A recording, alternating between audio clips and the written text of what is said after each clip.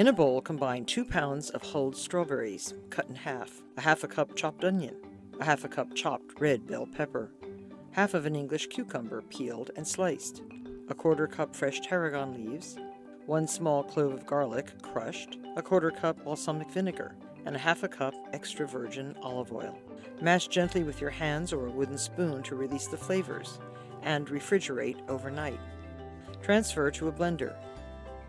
Blend until smooth, adding water if the mixture is too thick.